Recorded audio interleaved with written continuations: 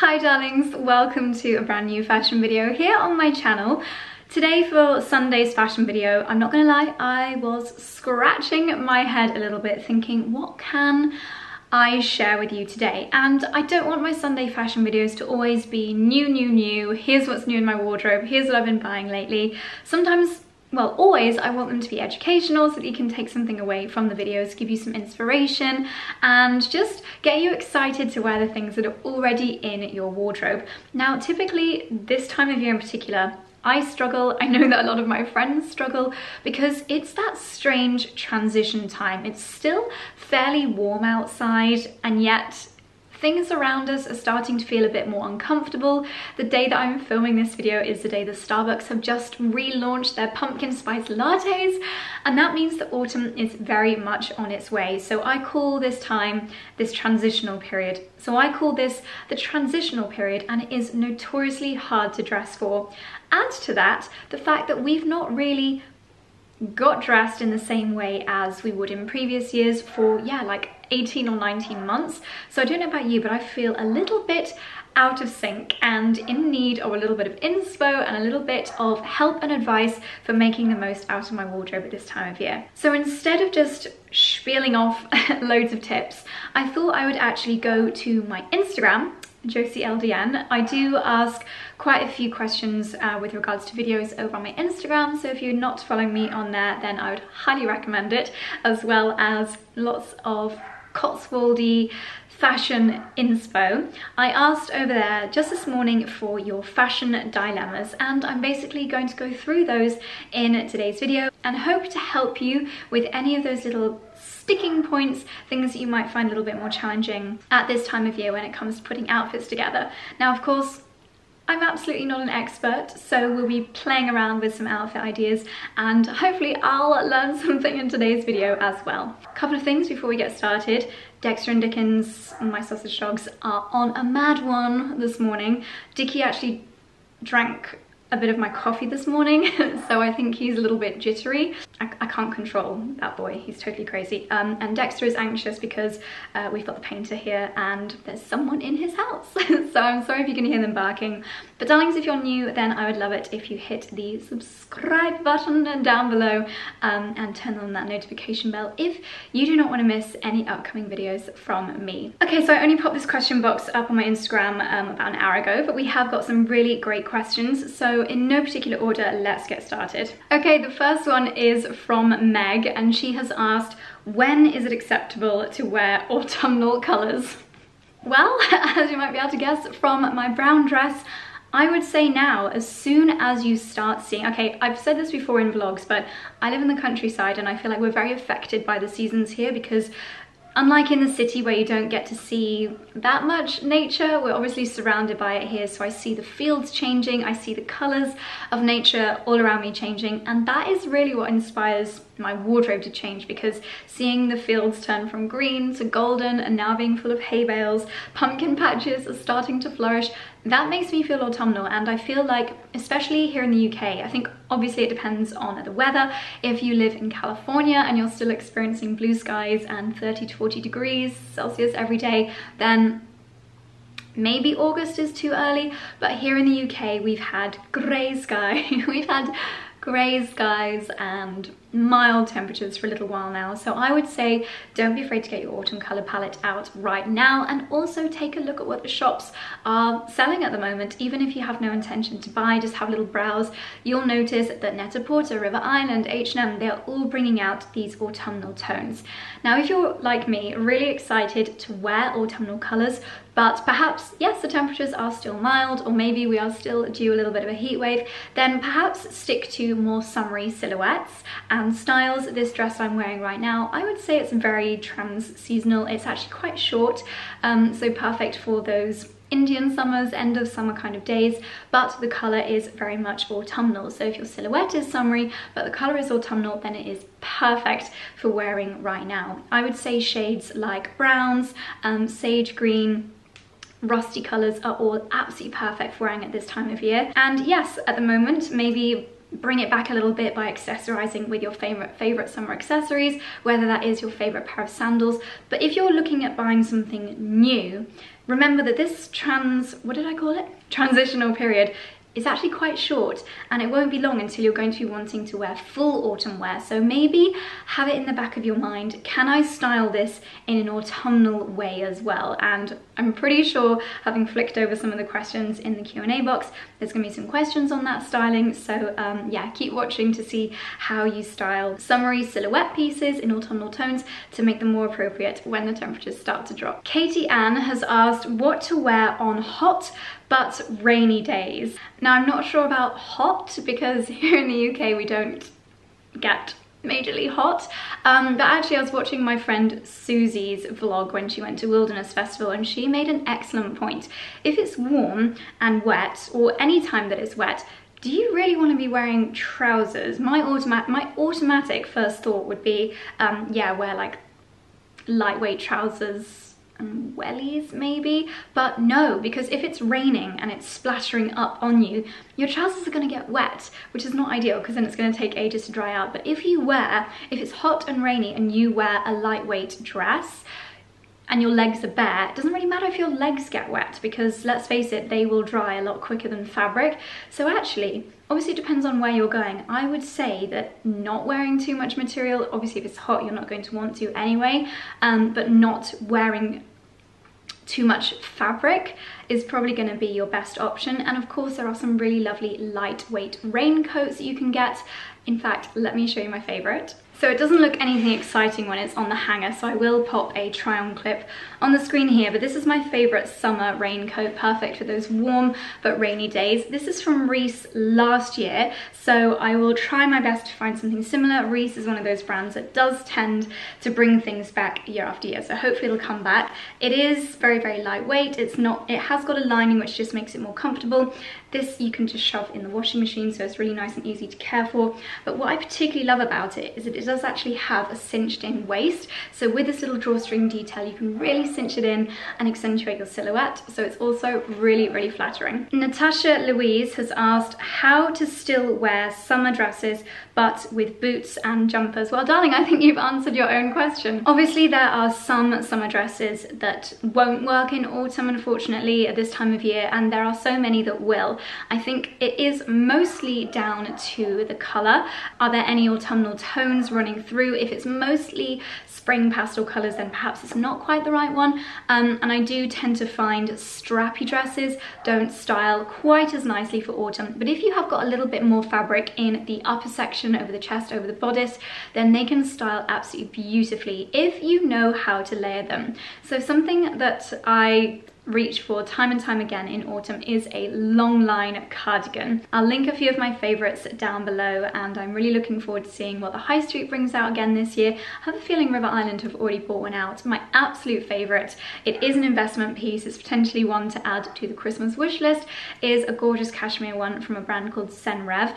And if you want to make your summery dresses in the right colour tones feel a little bit more autumnal, add your long line cardigan, and you know what I'm going to say, cinch it in around the waist with a skinny little waist belt. My favourite, of course, is the Loewe. I currently own it in the brown, but I'm thinking of investing in this kind of pinky beige shade. I'll pop a picture on the screen here as well for this autumn winter. But yeah, having a long line cardigan instantly makes your summer dresses look a little bit more appropriate for autumn, and therefore works really nicely with boots. I would say dresses like this, if the silhouette is quite voluminous, has a lot of frills, has puff sleeve, beautiful, but not going to work if you have got a jumper on over the top. So I would say stick to more simple silhouettes. If they go a little bit more voluminous on the skirt, then that's absolutely fine. But this is where those building blocks in your wardrobe really come in handy. So look for cardigans and look for accessories that are neutral in colour, because that gives you so much more flexibility with your dresses, the things that you want to accessorize. For example, aside from one or two, literally all of the cardigans and accessories in my collection are either cream, white or brown, because then it means that as accessories, they literally work with everything in my wardrobe. And that is a tip that I would highly recommend that you follow as well when it comes to investing in your layering pieces. Quite a lot of queries about temperature at this time of year, not knowing if I'll be too cold or too warm in an outfit, or being cold in the morning and then feeling like I'm boiling in the afternoon. I can absolutely relate. I've had this problem quite a lot lately. And the answer is one word, but one word that actually is very hard to master, and it is, of course, layering. Now, I find that actually the tip that I gave in the last question about a long line cardigan is really great for this, because you feel super duper snuggly in the mornings when you're leaving your house, commuting. You feel snuggly, you actually feel like you're leaving your house in your dressing gown, but then you can just whip it off and have a lovely dress on underneath. I would say it's usually the upper half of the body that I'm a little bit more conscious of. I don't ever really feel cold in my legs, so I probably wouldn't put on a really thick jumper with nothing underneath if I had even the slightest inclination that it might get sunny or warm in the afternoon. Make sure you have something on your upper half that you can take off, whether it's a lovely cardigan that you can pop over your arm later in the day, or a lightweight coat that's just going to take the chill off if you're walking to work, for example, but it's not so bulky that it's going to make you hot and sweaty later on. This is another kind of outfit that works really well on those days where it's maybe a little bit chillier in the morning and then it warms up throughout the day, because it is cozy in its nature. It is a high neck knitted, oh, I didn't even sort the collar out properly, knitted vest top, but then because your arms are free, it just stops you from overheating. I don't usually wear jeans either, but I'm really loving how this top styles with jeans and with slightly more autumnal toned accessories like the bag, and you may not have seen the shoes very closely in the cutaways, but these are last year's And Other Stories. I just love these padded brown shoes. This is a really nice transitional footwear.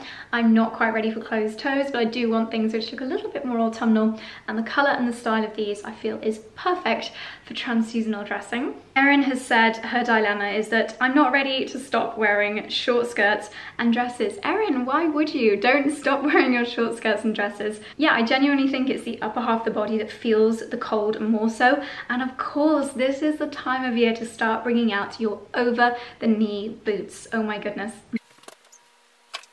Well, I say that, but actually it was my knee-high boots last year. These were probably my favorites because I do love a little heel. These are my Chloe boots. Can you remember I actually nearly sent these back, and then I ended up wearing them all throughout the transitional period, autumn, winter, and quite a lot of spring as well.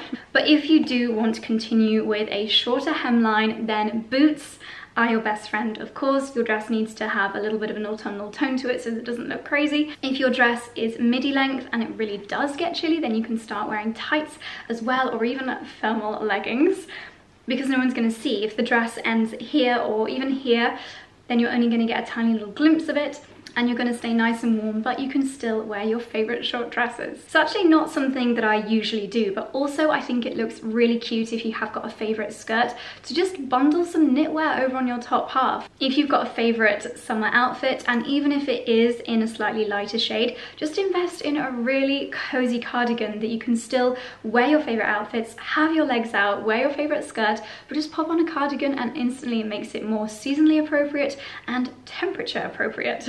Of course, if skirts are very much part of your style, then why not look at some skirts in a slightly more autumnal colour shade like this one here I have been loving wearing lately. This one is from Joseph via Net-a-Porter, so yeah, a little bit more premium, but I will try and find some more affordable alternatives and leave them linked down below. You can, if the temperatures are still warm, of course you can pair with something short sleeve. I love this square neckline tank top, but then of course if it gets chilly, then add on a cozy knit or even a long sleeve polo neck. Works really nicely with skirts. And then to accessorize, I have worn this skirt with my little Valentino boots, but yeah, if it's a little bit warmer, you can wear this with some strappy sandals. So switching out some of your wardrobe favorites for the same silhouette but in more autumnal colors often makes them a lot more appropriate for this time of year. But also, if you've got the right kinds of things in your wardrobe, you can get a little bit experimental. Something that I wore pretty much this time last year that I actually really liked was one of my Tory Burch dresses. Yes, it wasn't that short, but then I paired a sleeveless knit over the top. Now that was quite a bold look for me. If I can find a picture, I'll pop it on the screen here. In fact, it was this knit here from Karen Millen. It is a high kind of cowl neck, a little bit of a Fair Isle detail, so quite a classic sleeveless knit. And then again, I did cinch it in with a waist belt. And I really liked that outfit. Again, I accessorized it with some autumnal colors, handbags, etc. So if you have got a favorite summer dress, which is a little bit shorter, try something like this, a sleeveless knit. It might surprise you on what a fantastic autumn outfit that could be. I've noticed this next question quite a lot, wearing long dresses under coats, what coats to wear with midi skirts, that kind of thing. And I'm not gonna lie, I've just never really thought about it. I think someone at some moment in time said that it was a fashion faux pas to have your coat ending here, but your skirt ending here. It really doesn't bother me, and it shouldn't bother you either. I most definitely would not go out and buy a coat that was just the perfect length for each and every one of my skirts and dresses. Don't worry about it. There are some fashion rules out there, or like a magazine might be like, oh my god, fashion faux pas. It's not. If you like your outfit, don't worry about these fashion rules. Honestly, I have never ever cared that you can see a strip of my midi skirt because my coat ends 5 inches high. It just doesn't bother me. What I would say is that I find it looks better if the coat is of a midi length as well. I wouldn't wear a cropped jacket. Do many people even wear crop jackets anymore? I would say that the thing that matters is more the tone of smartness of your coat and your midi skirt. So I wouldn't wear, for example, midi skirts in general. I think are quite elegant. I think they are quite a smart piece. So I wouldn't go wearing like my dog walking puffer jacket, for example. I would wear a more elevated woolen coat in a midi length. So as long as the smartness of your coat and your skirt / dress match, don't worry about anything else. Don't worry about being able to see the skirt or dress underneath. It really doesn't matter. No one is going to look at it and be like, oh my god, I can see her skirt. In fact, if anything, it's lovely because you're not hiding your entire outfit underneath. So I hope that's what you mean by that question. And yeah, I would say look at more midi length coats because they're a lot more versatile, and I think they look better silhouette wise as opposed to ones which end kind of high thigh. I would look for coats that end below the knee if you do want to wear a lot of dresses and midi skirts. But yeah, don't worry about a couple of inches showing because I actually think it looks really nice. The next question is about layering. Nailing the layering for freezing mornings and sweltering afternoons. Okay, well, if your mornings are actually freezing, then girl, you need to get yourself some thermals. I am #1 thermal queen. I love them. As soon as September arrives, I will literally have a thermal underneath every single outfit. And you may think thermals are just for ultra cold days. They are, but they are actually very temperature regulating. So a good thermal, and I will leave my favorites linked down below, will temperature regulate you. So it'll stop you getting too cold, and it'll stop you from getting too hot. If you've ever worn Sweaty Betty workout wear, you'll know that it has the sweat wicking technology and like thermal technology as well, which regulates the temperature. So that's amazing. But also I would say avoid polyester at all costs.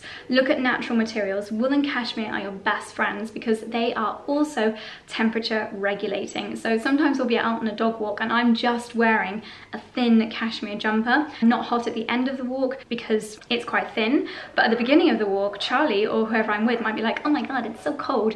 And never underestimate the power of cashmere. It keeps you so warm. Silk is similar actually, it has very similar benefits. If you want to temperature regulate, good quality natural materials like wool and cashmere and thermals are going to be your saviors. A dilemma from Julie is autumn starts when I hadn't had the chance to wear all my new summer clothes. Julie, I feel your pain. Have we even had a summer this year? We've had such a short burst of it.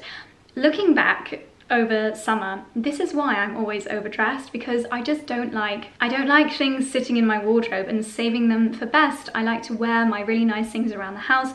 Even if I'm going on quite a casual lunch meeting with friends or something, I'll always get dressed up because life's too short, firstly, and I just don't see the point in buying nice things and leaving them in my wardrobe. Now, I know that we've not had many, well, there's been a few more events this summer, but my #1 tip here is just get wear out of the things in your wardrobe.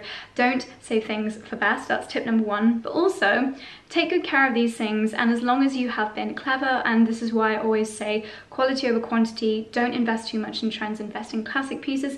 Don't worry, darling, you can still wear these things next summer. Just switch up the accessories if you want them to feel new again. And also, summer is not over. Hopefully we're still going to get a few more heat waves.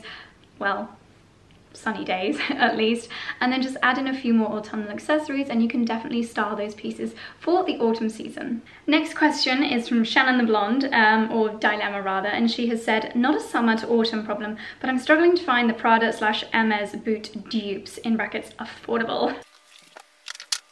Okay, so first of all, I'm afraid I can't help you with Hermes because I don't actually own anything from Hermes, and I don't know anything about buying Hermes pieces, but these I believe are the Prada boots that you're referring to, and honestly I could not speak more highly of these boots. They were probably one of my most worn things last autumn winter, and it was great having these and the Chloe boots because I wore them for totally different things. Like these actually became like dashing out the house, heading to an event where I'm going to be walking a lot, or you know, I don't think you need to justify between having a heeled pair of boots and a flat pair of boots, but because of where we now live and the kind of outfits that I frequently wear, I knew that these are going to be an exceptional investment. And look at them, they are so classic and timeless that I'm going to have these in my wardrobe for at least 10 years until they fall apart. They're very, very well made, very comfortable, and yeah, literally go with everything. So the reason I say all of that is that I really believe that they are an incredible investment, even if it is a huge splurge. I mean, yeah, for me as well, it was a huge splurge. I really, really think that they are worth it. And instead of buying 3 pairs of like high street shoes this autumn winter, I would cut back on a few high street pieces in order to get those, because I really feel that they elevate an outfit, and I think that they are worth the investment. Having said that, of course, that is just not possible for everyone. Prada probably will put the price of these boots up again this year as well, so it's just not a possibility for everybody. What I would say is that Black Friday often has some amazing discounts. I will be covering Black Friday again, of course, this year, and if and when I see these at a reduced price, or any of the items which I consider classics and great investments in my wardrobe, I will share that on my Instagram stories. I'll probably be doing newsletter roundups again, and fashion and videos like I did last year. So keep an eye on the Black Friday content, because I hope that something like that will become available in the sales, and I would always recommend investing in timeless things like that when they do go down, because it's rare, but you can get yourself some real gems. My second tip would be to check on the Outnet.